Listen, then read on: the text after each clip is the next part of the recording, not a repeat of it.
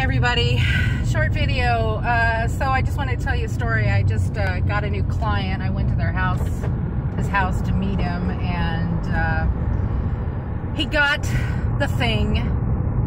We had the conversation, and I told him no, I'm not, and I didn't. And he's cool. He's totally cool with all of it. But I told him, I go, you cannot sue. He didn't even know that. He's okay, he said. He feels fine and everything, but I said, well, I'll keep you in my prayers. I told him what was going on, and he actually heard people have literally dropped D after getting the thing. So, people who need people are the luckiest people. Anyway, I just wanted to tell you that little story. All right, I'll talk to you later. Bye-bye.